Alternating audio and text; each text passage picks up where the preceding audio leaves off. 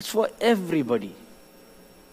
Years ago, before I started walking in the realm of the Spirit, and before my spiritual eyes were opened, I greatly thirsted and desired to have my spiritual eyes opened.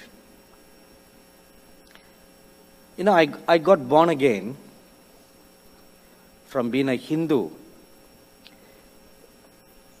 in a meeting that was organized by a denomination that doesn't believe in the baptism of the Holy Spirit.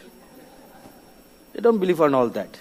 However, they are very good in proclaiming the second coming of the Lord Jesus Christ. Now, being a Hindu, and I received this flyer in my letterbox announcing about a 30-day crusade. I just felt compelled to go. Being a Hindu, we do not know anything about all the fightings that goes on in a church. Whether my denomination is right, your denomination is right, we don't know anything all this, We only know one thing. There is a God called Jesus Christ. And the Christians go to a church. That's all we know, being an outsider. So, I went to this meeting. It was in an auditorium, something like this, And I was seated right up on the balcony, hearing the message. And when the preacher, an American man, gave an altar call, deep down in my spirit, I heard a voice. This is the true God. Go and follow him. A real voice, real audible voice coming from deep inside me. This is the true God. Go and follow him. So I thought in my mind, what about all the gods that we have been worshipping all this while? The Hindus worship 330 million gods, Don't ask me how they counted. Somehow they got it all figured. So, and every Hindu, a good, pious Hindu, will worship at least a dozen gods in their houses. We have a small altar in our house, and we keep the pictures of all the gods. There will be one patron god. He's like the guardian of the family.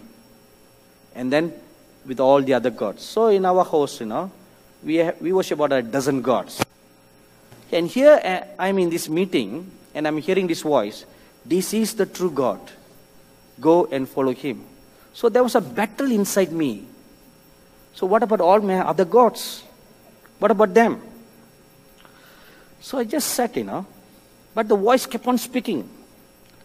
Each time it stopped, it will continue. Each time it stopped, it continues. The only thing was, it was getting louder and louder and louder. This is the true God. Go and follow him. I didn't know what to do. What to make of it, So I just sat on the seat. Then after a while, I felt the chair on which I was sitting began to shake. It literally shook. Literally shook. And I was looking, the chair was shaking. Literally shaking. And the voice kept on speaking. This is the true God. And the impression is coming into my mind. Get up and go. And guess what I did? I just held on to the handle. I wouldn't go. See, I didn't know what to make out of it, Why is this voice telling me this is the true God? Why is the chair shaking? I didn't know. But I was just very stubborn. So I saw a lot of people getting up from their chairs and going to the front. Then suddenly, a third thing happened. I felt a hand below my back. It gently lifted me up to my feet. Now, I was up at the balcony, So I thought in my mind, first there was a voice. Second came the shaking. Third came the hand that lifted me up. If I were to resist any longer, this hand is going to take me up and throw me down.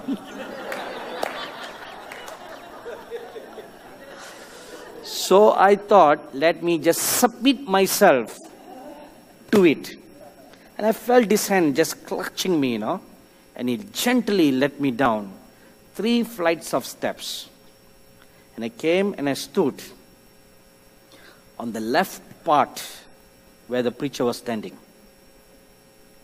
I clearly remember this whole thing as if it happened yesterday. As soon as I came, it seemed that the preacher was waiting for me all the while. I don't think he noticed me. Nice white man, you know. I don't think he noticed me because there were about 50 other people. And I was standing in one corner, not surrounded by anybody. So as soon as I came, he said, let us pray. So he started leading the people in the sinner's prayer.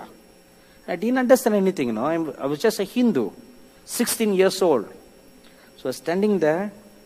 So I didn't know whether to repeat the sinner's prayer or not to repeat the sinner's prayer. I did not know anything. So I stood there. I said, okay, I've come this far. Let me go one step further.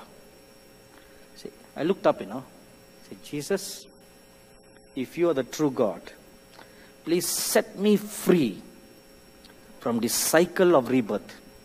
Hindus believe that, no? Cycle of rebirth. And they believe that there are 8.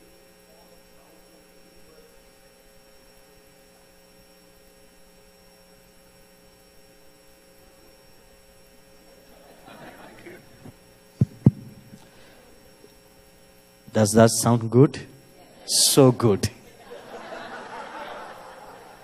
But I hate to hold a mic though. I like my hands free, you know. Anyway, it's okay. So I said, Lord, if you are the true God, please set me free from the cycle of rebirth. As soon as I said that, I felt a pot of oil being poured on my head. I literally felt it, you know. And I turned around to see if anybody was standing beside me. There was no one within a 3-foot radius. No one. But I felt a pot of oil being poured on my head. It oozed down my head. And as it was oozing down, I felt a cleansing taking place inside my heart.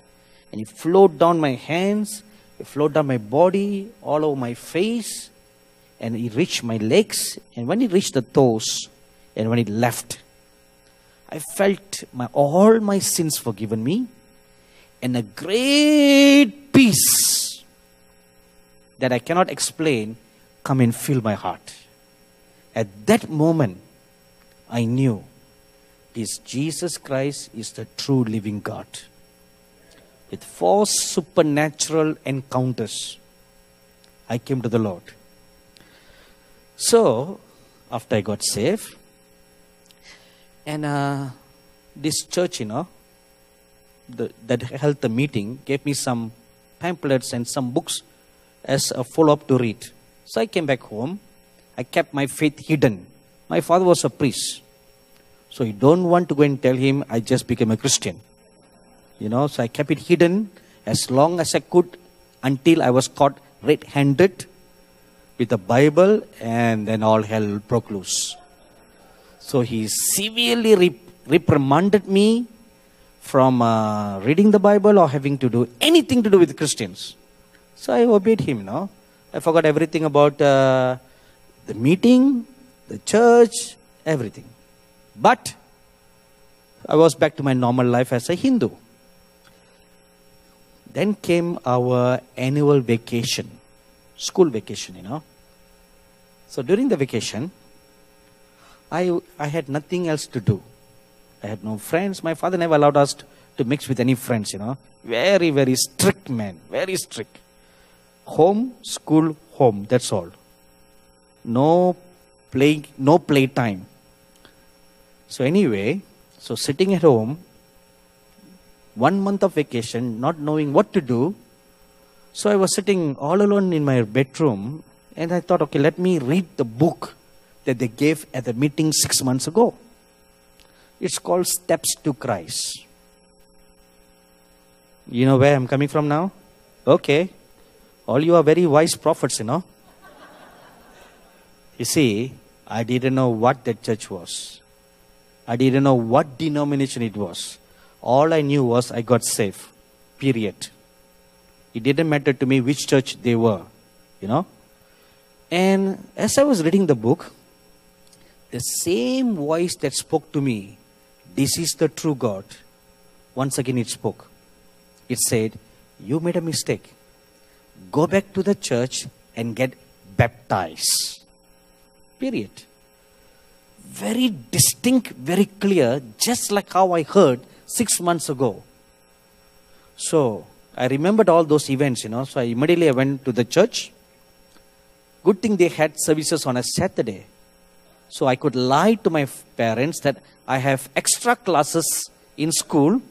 So, I would put my school uniform on and go to the school. I would be the only person in the church with a school uniform. Anyway, so I met the pastor and I said I want to get baptized. To make a long story short, after he said, first you need to learn about the Bible, then only we can baptize you. So I asked him, how long will that take? 3 months.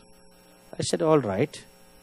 So every Sunday afternoon, during that period when my father sleeps, that was the time I would sneak out of the house, go to the church, have my Bible study, and run back quickly home before he gets up. And all during the 3 months of Bible study, I did not learn anything about the Bible except the teachings of the church's denomination. It didn't matter to me, My one goal was to get baptized. It didn't matter to me what they thought about Sabbath keeping, what they thought about not eating clean food, unclean food. It didn't matter to me. All that just went into 1 year, it came out the other year. My goal was to go through all the studies so that I can be ready to get baptized in the water. Because that's what the Lord told me, Go and get baptized. So, I got baptized on the 3rd of March, 1979. So after that, I was now in high school. One day I was walking down the road to school when I felt something come from heaven and drop into my spirit. When it dropped in, the voice spoke, God is calling you to the ministry. So this was how I was led step by step. So eventually I became a member of the church, and that church doesn't believe. By the way, it's called the Seventh-day Adventist Church, which I'm sure you have guessed by now. Have you? But you see, I was so naive, so like a baby Christian who knows nothing about whether it's a Methodist church or an Anglican church or an Episcopalian church, a Presbyterian church, United Methodist or which United Methodist. I'm sorry. They are all disunited anyway. Right? They are all disunited anyway.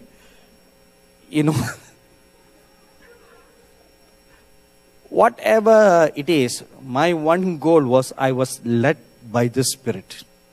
That was all it is, So, after I got my call, to make a long story all short, after a year and a half, I came out of the church because realizing that all the wrong teachings and the wrong doctrines in the church, When I came out of the church, I was introduced to the Pentecostal church. And they didn't like the Pentecostals. I didn't like them. Not so much of shouting, like what we did earlier.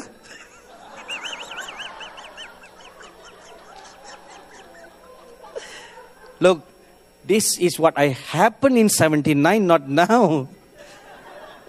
In the Seventh-day Adventist church, they're all straight-jacket Christians. They only sing hymns, No clapping of hands, no moving of your body, nothing.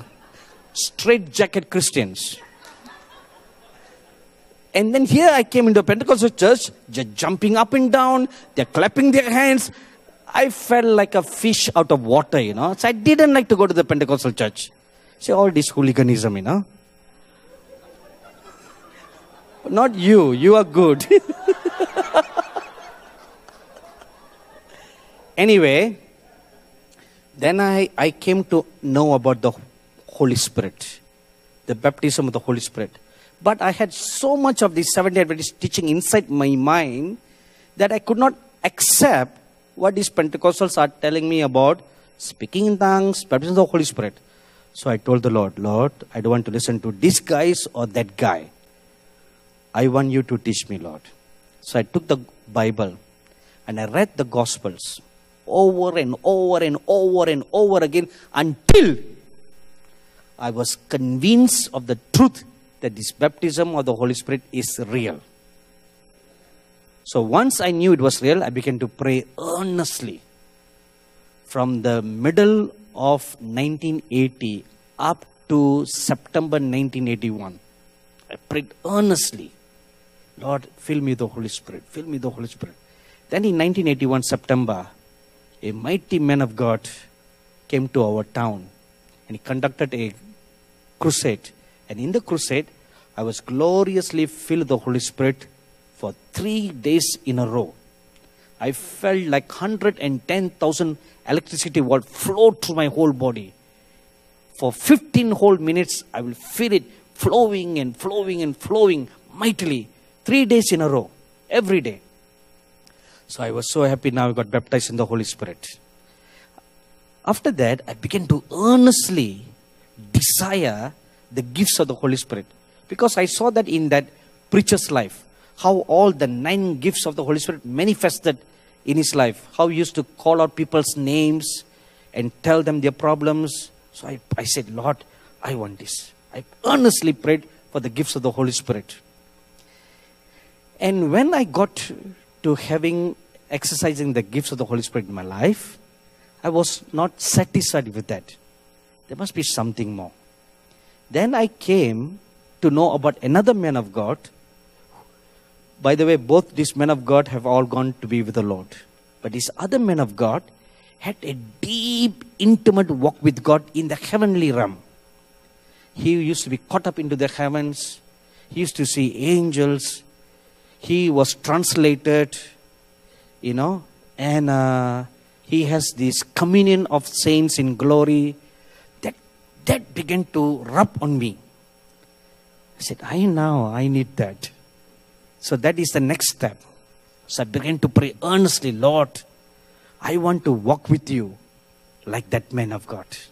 I want that same anointing, Lord. Open my spiritual eyes. Okay.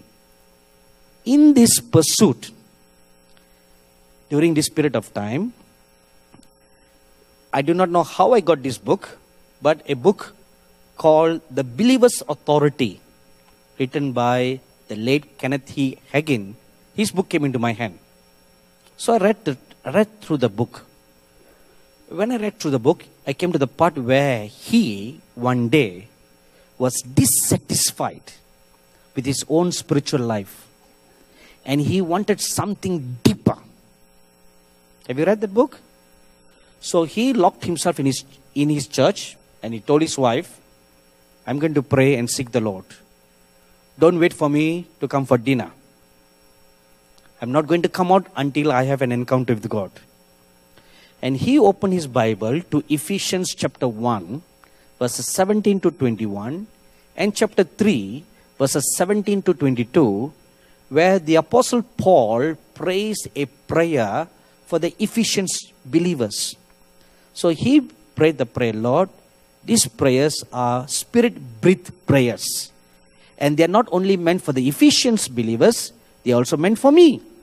So I claim those prayers. He prayed and he prayed and he prayed until the Lord told him, from this day onwards, your spiritual eyes are opened. So when I read that, something stirred inside me. So I thought, if it can work for a white man, it can certainly work for an Indian. Because our God is not colorblind. Right? He's not colorblind. So I wrote down that prayer. And I personalized prayer. Lord, fill me with the spirit of wisdom and revelation, that the eyes of my understanding will be enlightened, that I may know what is the hope of my calling, and what are the riches of the glory of my inheritance in the saints, and what is the exceeding greatness of your mighty power that worketh in me. I wrote it down on a piece of paper, and I prayed, and I prayed, and I prayed. Every waking moment, every little moments of time that I get, I will kneel down in one corner and pray earnestly this prayer. One day, as I was praying, I saw like a flash of light. It says, after 180 days, you will get this gift. I don't know why that 180, but I made note of it in my diary. But I still kept on praying. Every day I pray that prayer, When I'm traveling in the bus, I pray. When I'm walking, when I pray. Every little moment I get, I'll go to one small corner, kneel down and pray this prayer. 3rd week of September 1983. I think it's either the 23rd or the 24th. I was in a spiritual meeting. And when the prayer was going on, suddenly my spiritual eyes were opened. I saw the Lord Jesus Christ hanging on a cross. For 20 minutes I saw that vision. From all different angles, From the right side, from the left side, from the front, from the back, from the top, from all corners. And tears flowed from my eyes like rivers. I wept and I wept and I wept. I did not know why I was weeping. And I could not control the tears. It just flowed like rivers.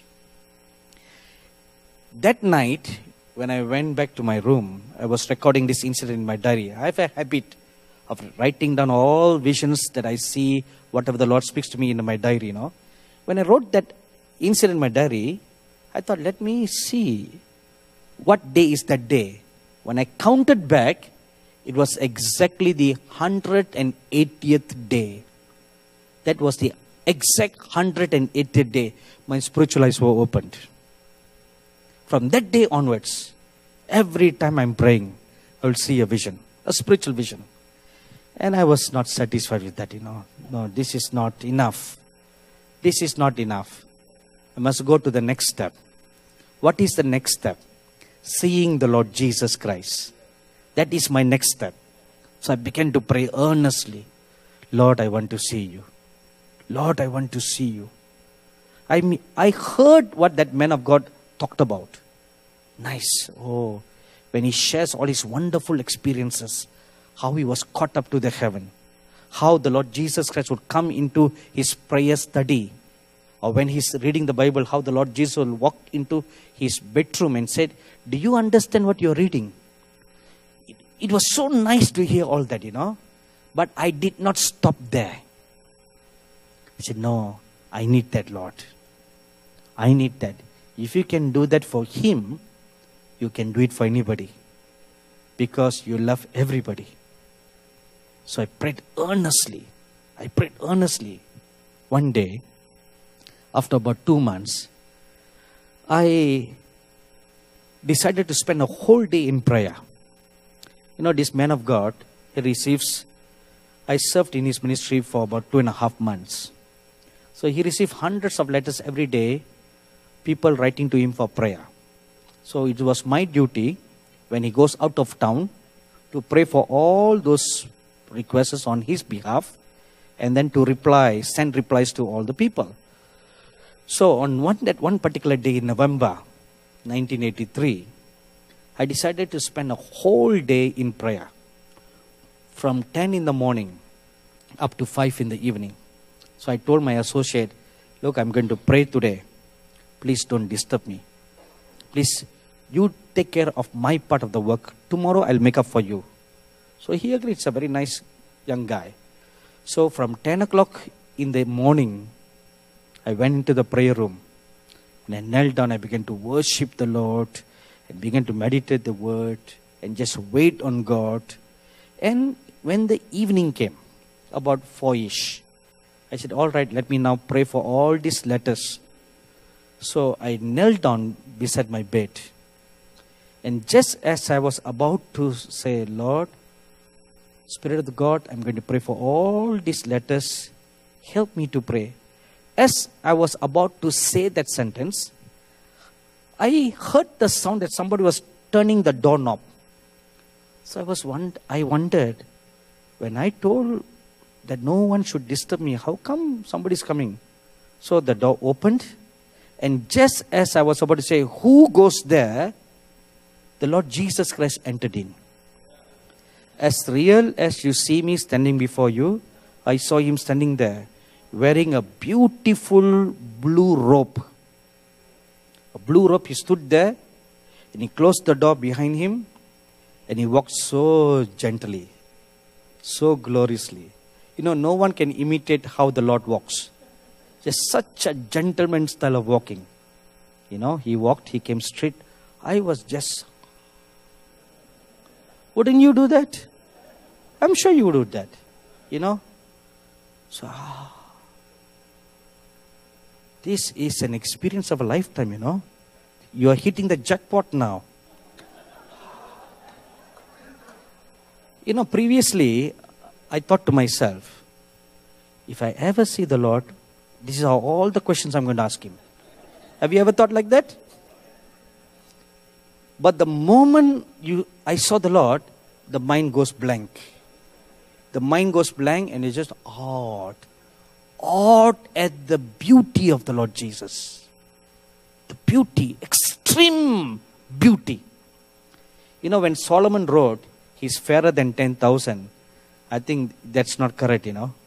It's more than 10,000. More than 10,000. So glorious. He came and stood beside me. And what he said next shocked me. He said, I have come to pray with you. So what do you mean, Lord? I have never heard anything like this before. And then what he did next shocked me further. He knelt down. Oh my, this is getting bad and bad. I didn't know how to react, you know. Here first I was shocked by his beauty. Second, I was shocked by the statement that he made. Third, I was shocked by his action of kneeling down beside a dust. King David rightfully said, no, who am I but a worm, but a dog? So who am I for the King of glory to come and kneel down beside me? I couldn't digest all this, you know. Then he said, put your hand on those letters and let us pray. So I told the Lord, I somehow plucked some courage, you know. I said, Lord, I do not know what all these people have written. Shall I read them one by one to you? So that we can then pray. See how naive and stupid we are.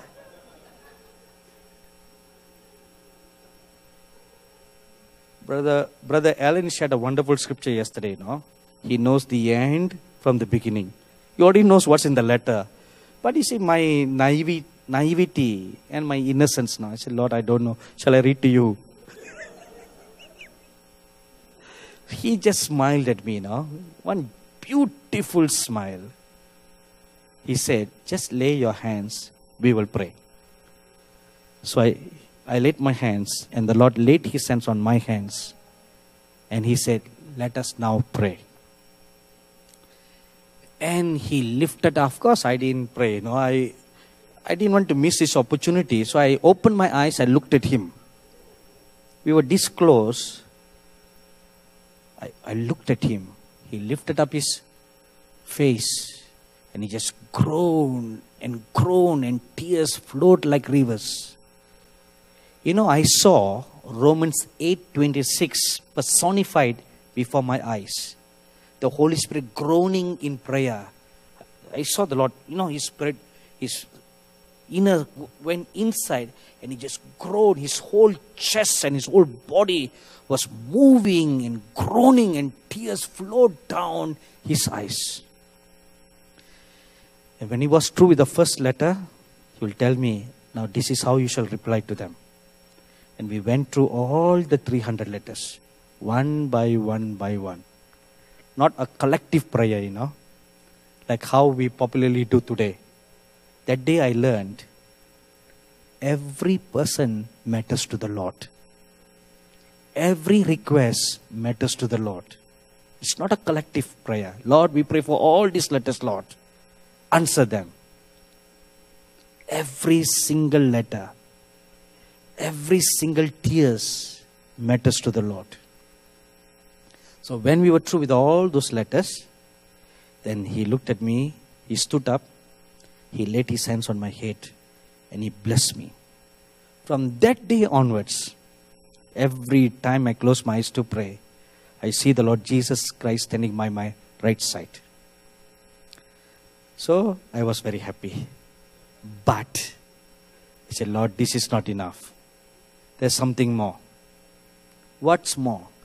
Now I want to see your glory, Lord. I want to see heaven. That's what I started praying next. I earnestly prayed, Lord, I want to see your glory. Lord, I want to see your glory. I prayed earnestly. And before that,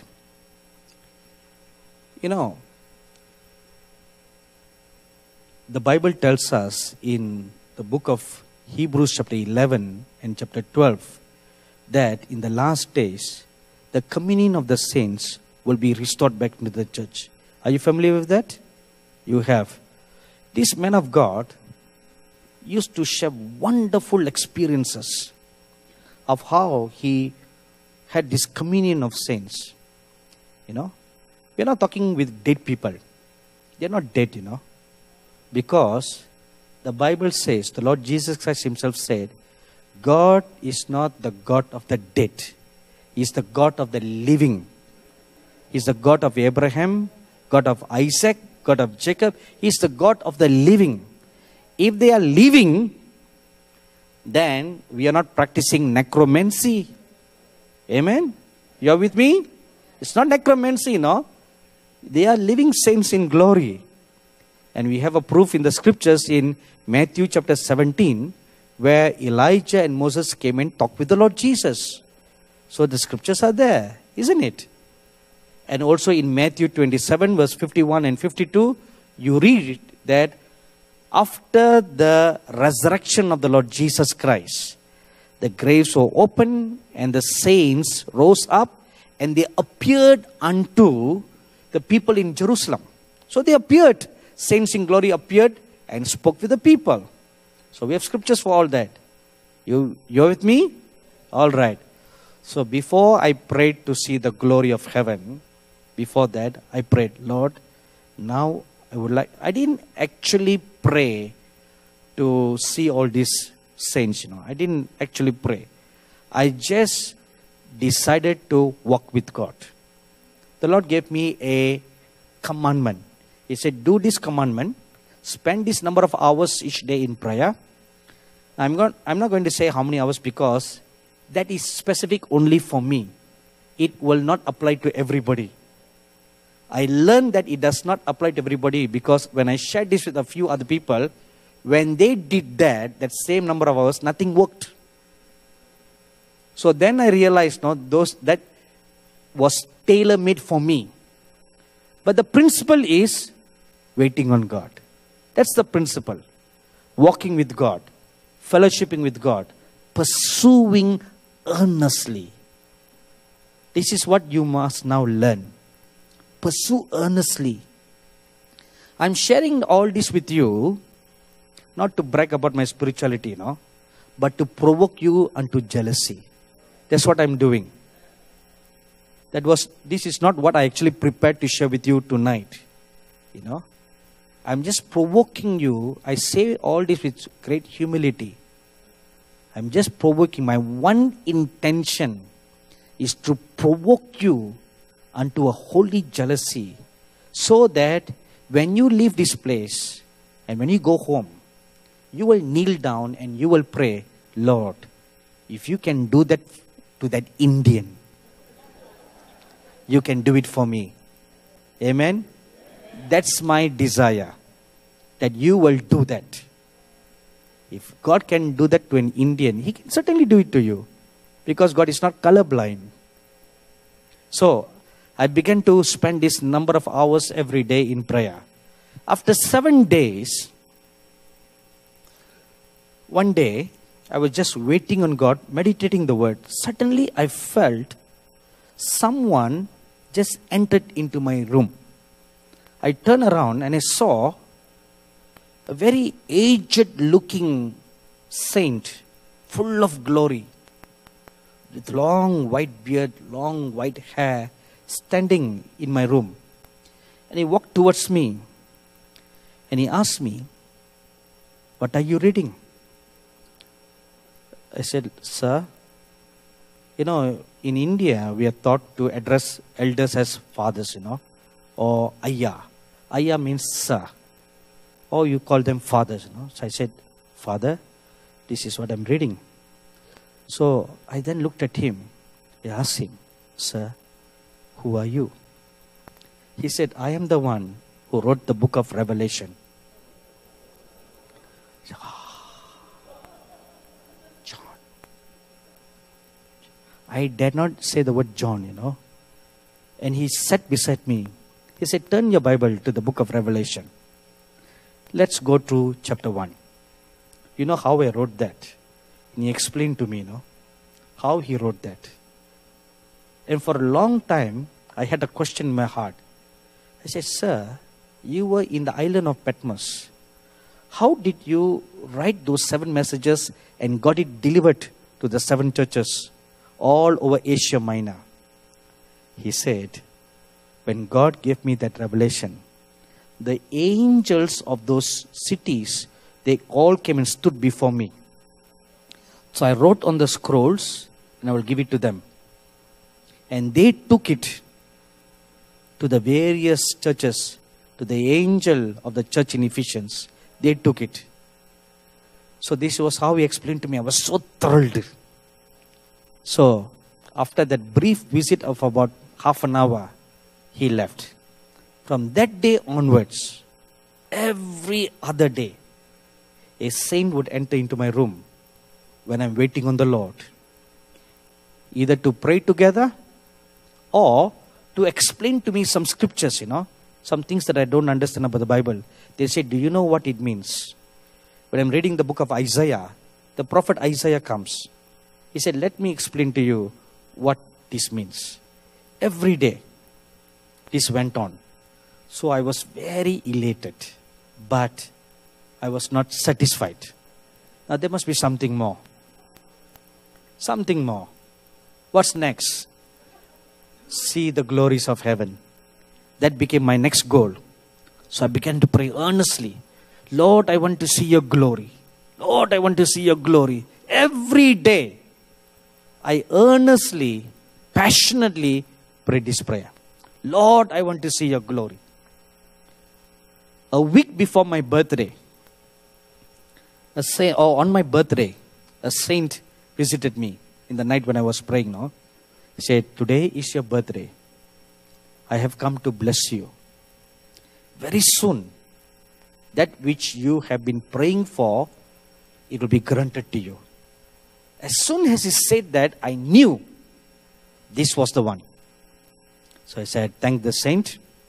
And he left, and I kept on praying earnestly. "Lord, now you have given me a sure word of promise. It's no more just by faith. Now I have a sure word of promise." So I earnestly began to contend again, praying, "Lord, I need this. Lord, I need that." One day, on March the 24th, 1984, at 2 o'clock in the morning, as I was waiting on God, suddenly, I saw myself in a strange place. I opened my eyes, I looked around. So beautiful park. Beautiful park. I said, I was in my room in India. It's a small room, 6 by 6. And it's all cemented ground. How come this is a park? Beautiful park. I've never seen such greenery anywhere else in the world. Just as I was wondering where I was, 2 angels, about 8 foot tall, came and stood beside me and said, "Welcome." So I asked them, "Where's this place?" "This is paradise." And they took me around, to a place where children are, little children, 3 years old, 5 years old. Saw them staying in that part of paradise. And so that was another gateway that was opened. Likewise, till today, I don't want to stop hungering or desiring. It is not good to just hear what preachers like me come and tell you, oh, I've had this experience. Oh, I have had this walk. This is possible. That is possible. Oh, yeah, it's all good. No, don't stop there. It is your Father's desire that you press on. You press on. It is your Father's desire. I say this with all knowingness and surety. If it is not your Father's desire, He would not have shown me that yesterday. He would not have shown me.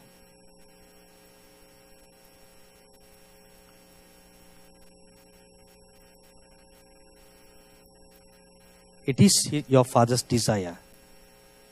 You know, a Syrophoenician woman came to the Lord Jesus Christ for her daughter. Her daughter was demon possessed. And she asked the Lord to heal her. And the Lord just couldn't care less about her. You know, He just ignored her. First, the disciples ignored her. Then it was the Lord Jesus Christ who ignored her. He said, no, you know, you are a Syrophoenician. Your time has not come. I am sent to the house of the Jews. It's not good to cast the children's bread to the dogs.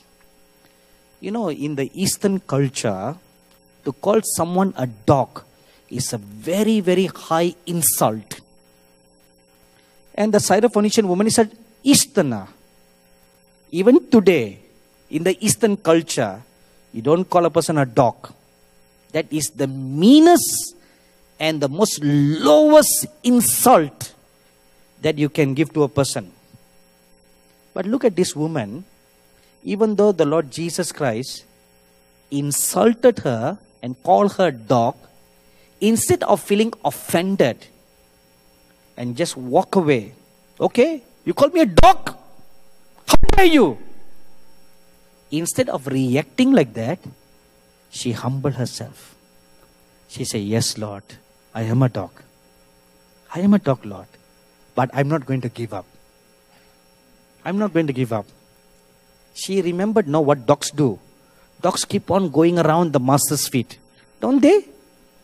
You try to shoo away a dog, it keeps on coming back. Right? It keeps on coming back again and again and again, you know.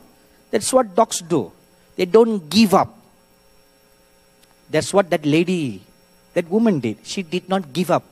She said, yes, Lord. Even the dogs will come and sit at the master's feet and hope for the crumbs to fall down. Now, when she pursued the Lord till then, that moved the heart of the Lord Jesus. And He said, according to your faith, let it be done. She, you know, her faith moved beyond time. Technically, the Lord cannot bless her because He's under the old covenant. So how did He heal her then? Her faith has no time, you know. It exists in all time. Because she moved in that faith dimension, it transcended time to the cross. When the blood fell, it made the way open for the gospel to go to the Gentiles. In that time dimension, the Lord turned around and spoke to her, according to your faith, let it be healed.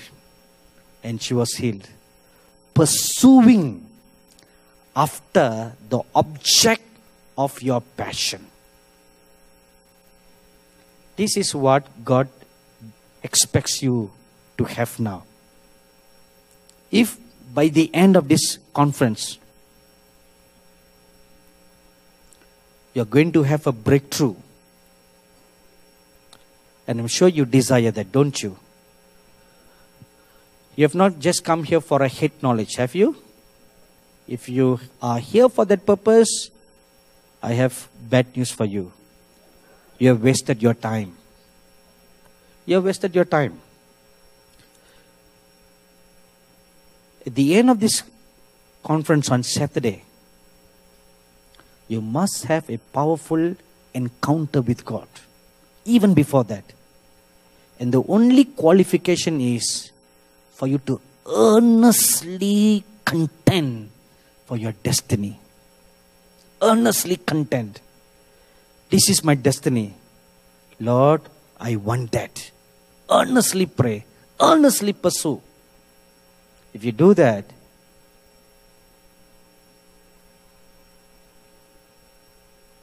the coat that rested upon Joseph, the coat of many colors, it's not just many colors, it's many promises. The sevenfold Spirit of the Lord that rested on that coat will also come upon you.